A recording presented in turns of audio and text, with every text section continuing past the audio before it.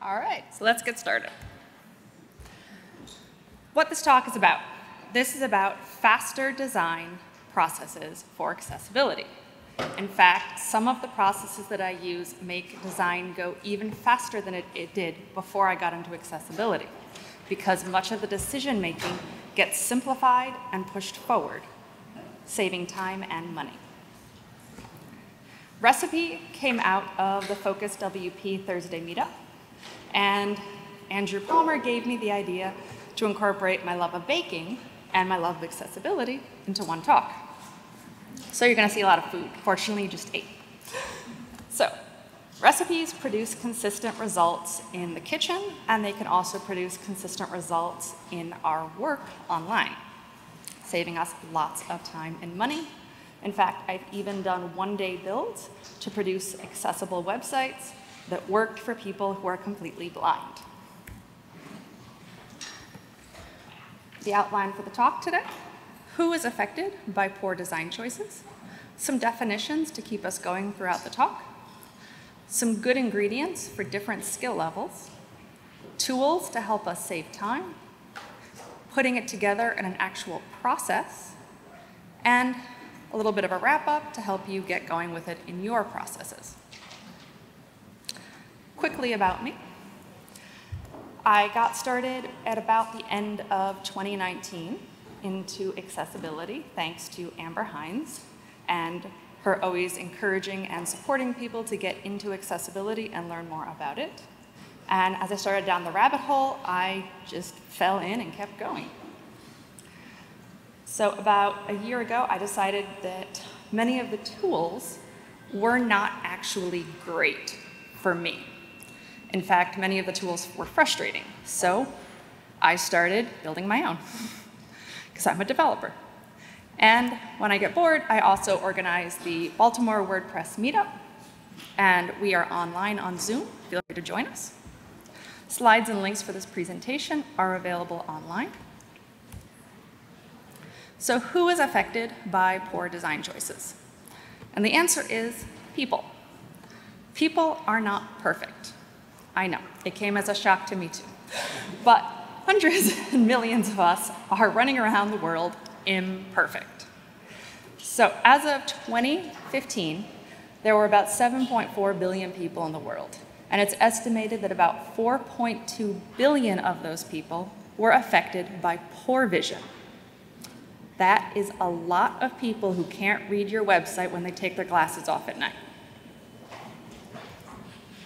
In the US, we have some more specific numbers from 2022. 79% of US adults need vision correction. Those are your customers. Those are your clients. Those are your users. Some more stats. About 20% of people are estimated to have some level of dyslexia. Now, like all things in life, it's a scale. Some people are slightly, some people are severely. And it doesn't affect everyone exactly the same. The graphic up here says what we think dyslexia looks like. And that flips the letters around. But that's not the whole story. It's not just flipping the letters around. It's also people who frequently have Erlen syndrome. And in this case, letters shake and bounce, just like you're driving down a bumpy dirt road. It can be an extremely unpleasant experience, but good design choices can make it better for them. For example, using a hard black on hard white, or 000 on FFF, that's pretty much the worst for them. Gentle that down, use something like 222 on FFF. It becomes a whole lot more pleasant, and a lot of the things stop bouncing. Talking about men. In general, men are significantly more colorblind than women. It affects less than 1% of women. It affects about 8% of total men and closer to 10% of Caucasians. And what happens with color blindness is basically they just lose some of the spectrum. So as you can see on this chart, red and green, orange, yellow, green, they look the same. So those people can't differentiate if you just put up a red box and a green box. That doesn't help them. They need icons, they need information. You can still use red and green to help users who do have full color vision. But color alone can't be the only indicator. Synesthesia. Most people have never heard of this, but it affects approximately 4% of the population. And for synesthesia, of course, it's a spectrum. What happens is letters and/or numbers take on colors. Now imagine trying to do an hour-long math class when the numbers decided to all take on colors. And some people who are affected by synesthesia, numbers even take on tastes. So imagine tasting numbers for an entire hour. And you wonder why some of these people don't perform well in math classes under traditional systems. In addition to people being imperfect, they also live in an imperfect world. How many of us have gone outside with a smartphone? Basically everyone. It's fun. We like to be outside. We like to have our smartphone. But when you're outside on a bright, sunny, and snowy day, it is nearly impossible to see low contrast text on that phone, regardless of how good your vision is. We also have a habit of using our devices in poor lighting. And again, that can affect our ability to see colors and differentiate objects. We also frequently are in situations where we have help, we have distractions, we have other people we're trying to work with. And if we're trying to teach someone something or show someone something, and something is really frustrating, guess what? We're leaving that website. We're going somewhere else. It wasn't a pleasant experience, they're gone. And of course, we get affected by temporary issues. We get headaches. We get the flu. We just have bad days. We're short on time. We're stressed. And if things aren't easy to read, easy to find, I know I have left many a website because the text was just too annoying to read. Yes, that was how I felt. I felt annoyed by the text on the website, so I left. Simple as that. So what we want to do is consider that the majority of our audience is imperfect. The majority of our audience has difficulties.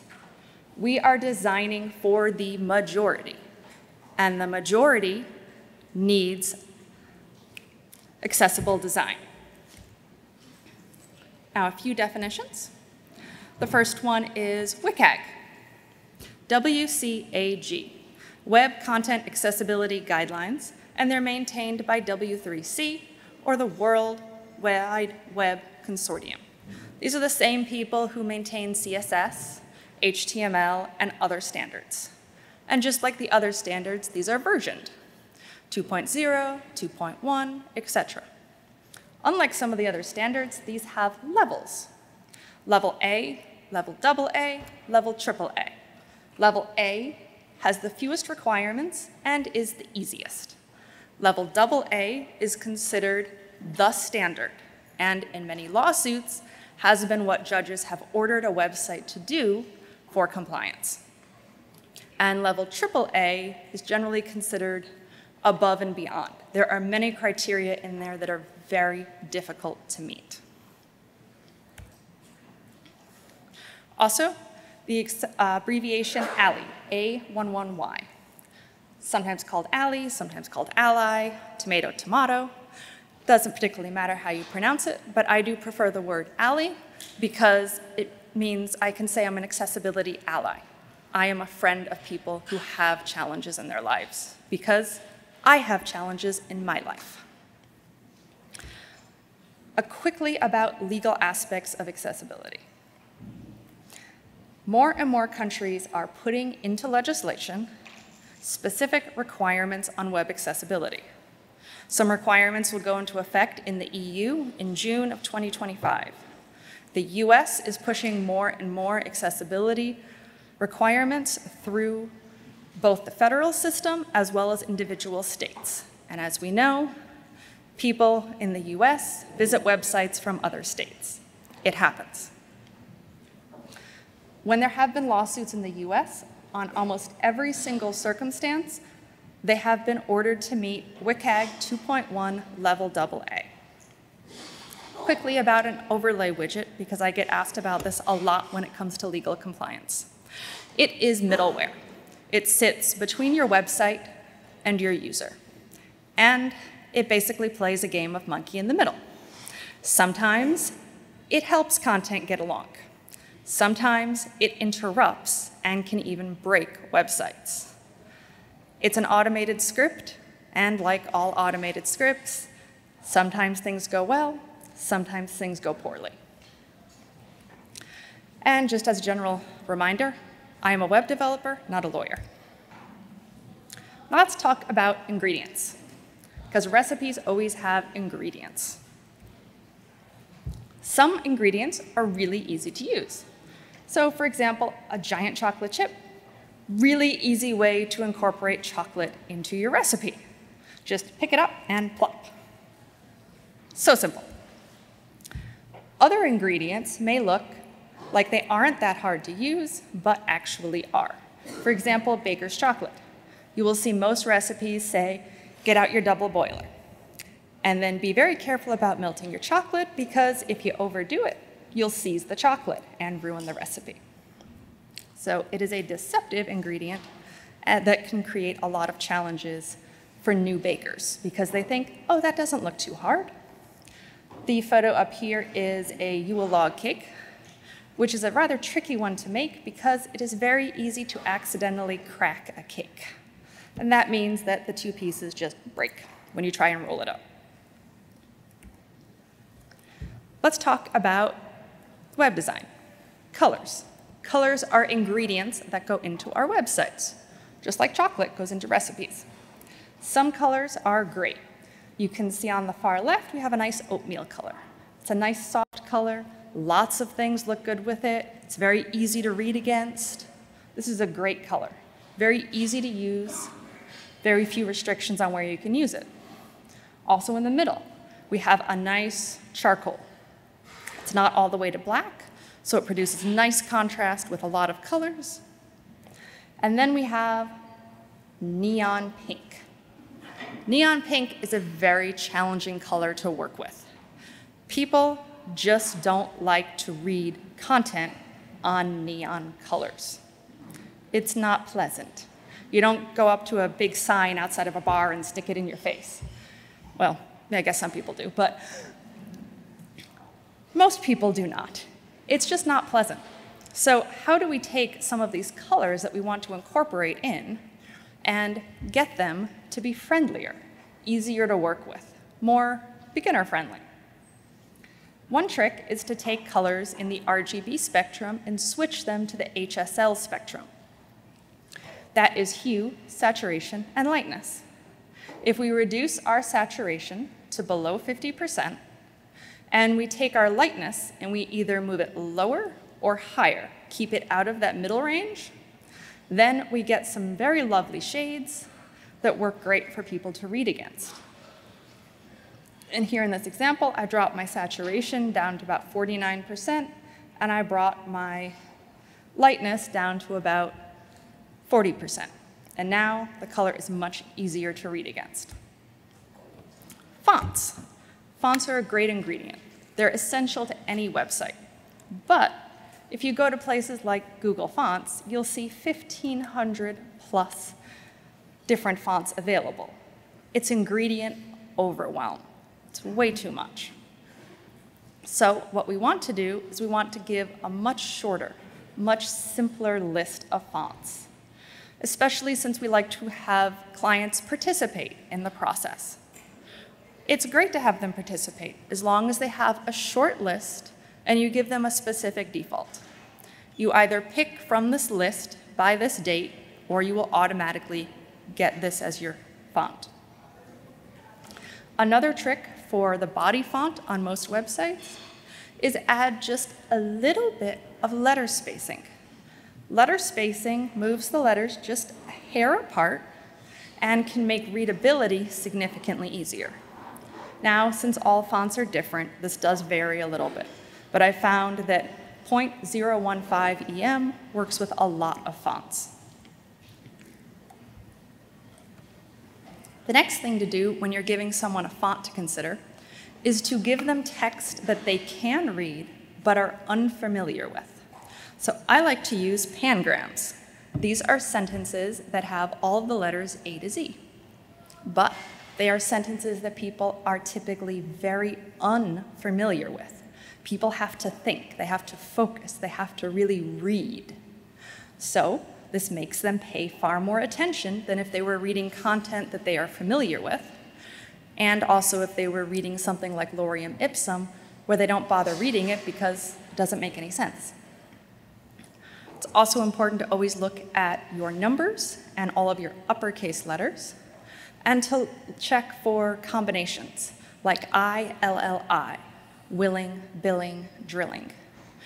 These can look very tight in some fonts. I don't like default Arial on these words because they get too smushed together, but if you add a little letter spacing, it becomes a much more pleasant experience. It's also important to check for ambiguous letters. These are things that look like other letters. For example, I, L, and 1. These three look very similar to each other, but some fonts allow you easy differentiation. Here I have Verdana up, and you can see that the capital I, the lowercase l, and the number 1 are all different. More beginner ingredients for websites. Images. Images are a great ingredient. They're just like our giant chocolate chip. We can just plop them down. The only consideration we really need to look at is alt text. And alt text is context sensitive. So it's always important to consider the context of the image when writing the alt text. Now, it looks a little deceptive, popping over to a carousel of images. This is a very advanced ingredient. This is like our baker's chocolate. It doesn't look that hard. Recipes may make it look kind of easy, but it's actually very difficult to make a carousel accessible. And many of the page builders and the plugins that are available for carousels do not have accessible carousels. So a little bit more about ingredients. Good ingredients work for everyone. Using basic fonts, using improved colors, using simple images. And by using these elements and making these good choices, we can have our designers build us great designs that work for everyone, and our developers can easily implement them for accessibility. Now on to some tools for saving time, because everyone likes to save a little bit of time. Some tools are very simple, like we have a whisk and a metal bowl. This is used all the time by chefs all around the world.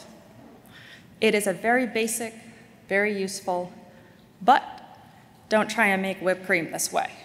Your arm will be very tired. So if you want to make something more fun, like whipped cream, we'll use a stand mixer. Big, powerful, tell it to go, come back in 5 minutes, and you got whipped cream. Here's an example of a tool that requires a lot of manual work for accessibility. This is a simple contrast checker. It compares A to B, mixes two ingredients together, and gives us an answer. Well, that is good for a quick check. But if I were to do that for all of my ingredients, I'm going to spend over an hour trying to check all my colors because I'm going to make a few tweaks as I go. That's going to be a lot of effort. So what if we could put all the colors in at once? I've built a lot of websites, and I typically need 2 to 3 background colors on most websites because that's just what design looks good. We also need headings, text, links, hover states, borders.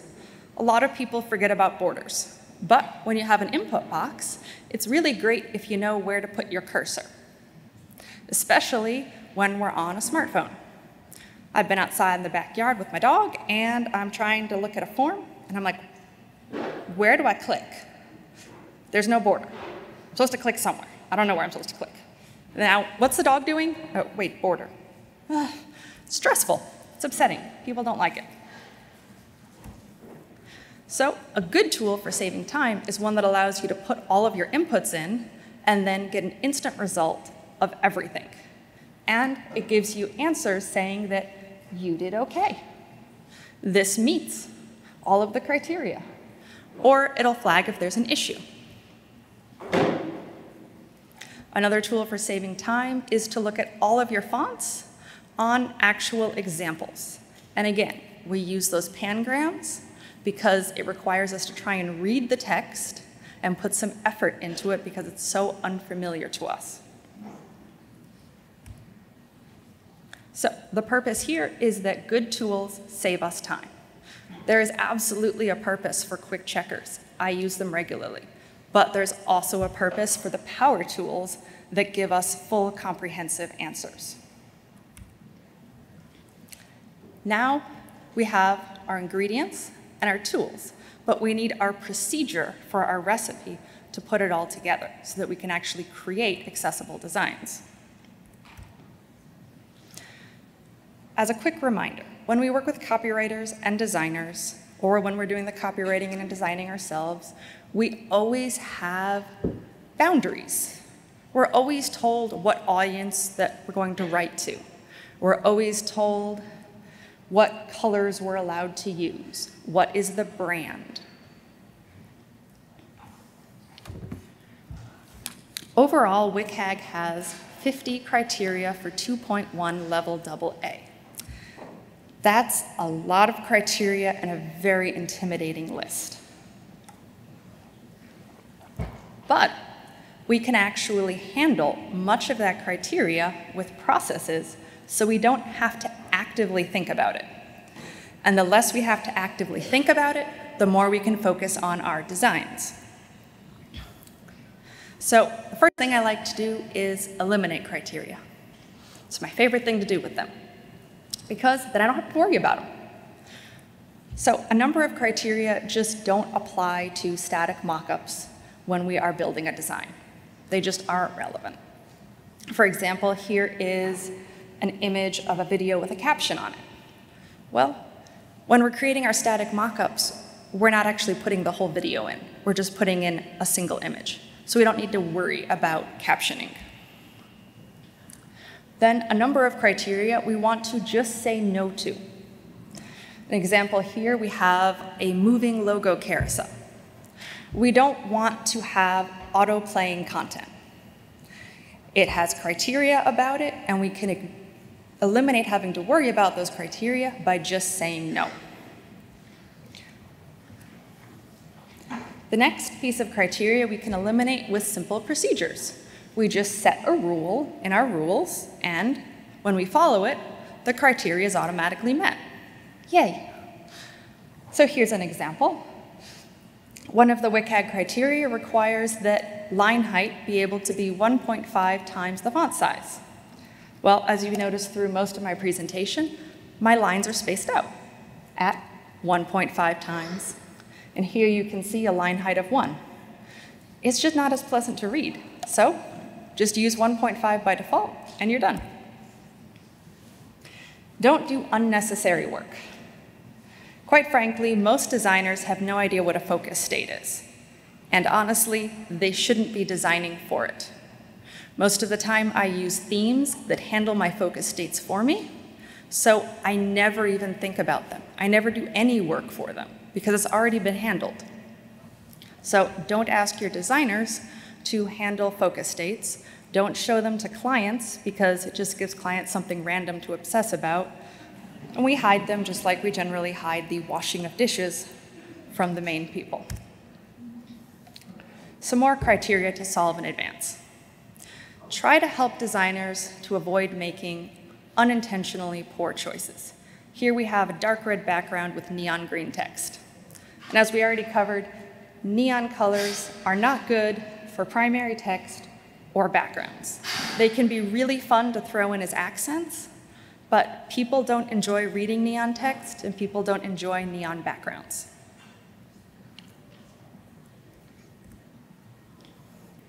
Another criteria that I like to handle with specific to-dos is I tell my designers to account for roughly double the amount of text that is in a box.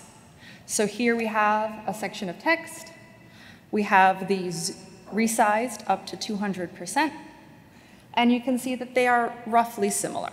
It's going to vary based on the exact text you have and the exact width. But if your designer accounts for roughly double the content in their designs, then it should work pretty well when you go to test for things like enlarging your text to 200%. And it also helps to account for the inevitable content changes down the road.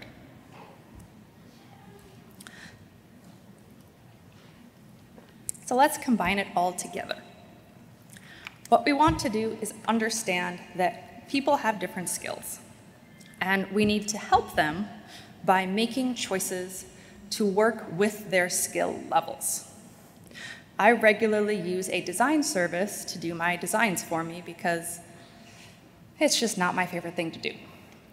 Also, I frequently get into the weeds on the code, and I just can't always think of new designs. So what I do to prepare for my design service to do their work is I select the colors in advance. I use my fancy tools, I get my whole color palette built, I get it all checked, and I tell them, these are the colors you're going to use. I pick out my fonts in advance, and I let them know what those are. I give them the specific list of what they're going to do, such as setting their line height to 1.5, or what they're going to avoid, like not putting any carousels in. The next thing I do is I provide text content and photos, because designers are just not great at designing in a vacuum with no content. And I give them a basic wireframe. Now, frequently I even do this by just recording a simple screen video, saying, oh, here's an example site. It has kind of the overall wireframe that I want, and I walk them through the wireframe and how I want that applied to what they're going to build.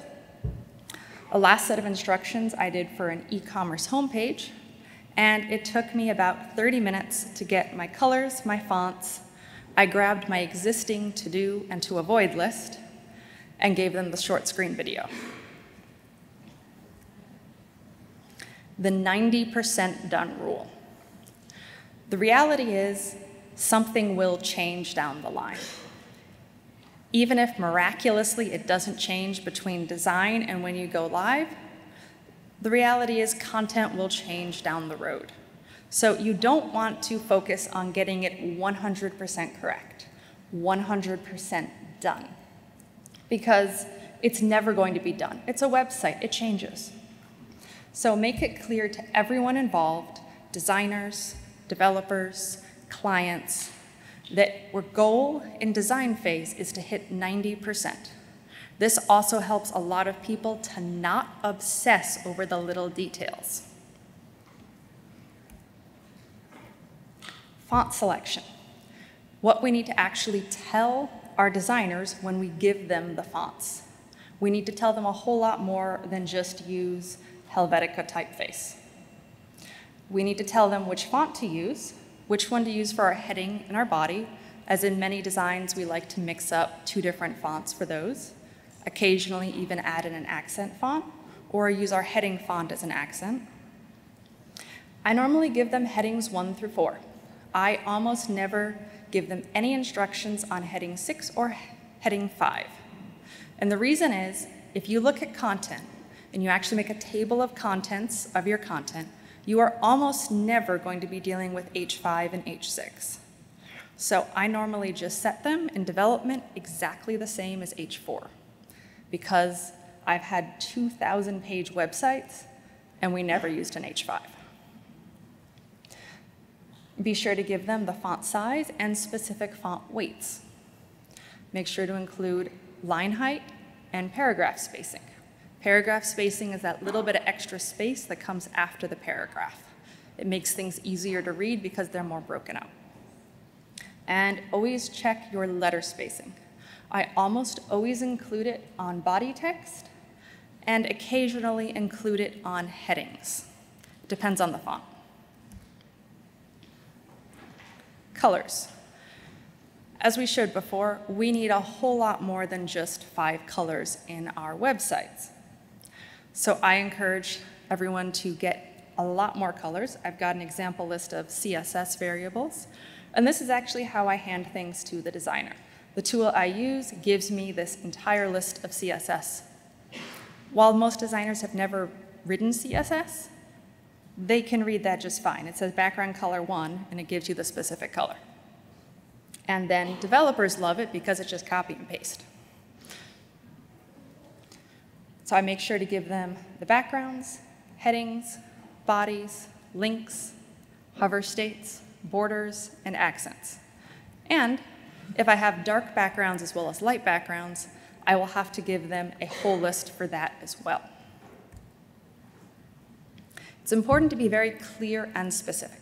I have a reusable set of instructions that I hand out with all my designs that tells them exactly what to do and what not to do.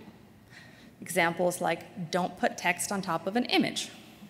This isn't great for readability, especially when the image and the text both change out later. And then it's always important to have checklists. Checklists help keep everyone remembering as many things as possible. Were the correct fonts used? Did they make sure to use line and letter spacing?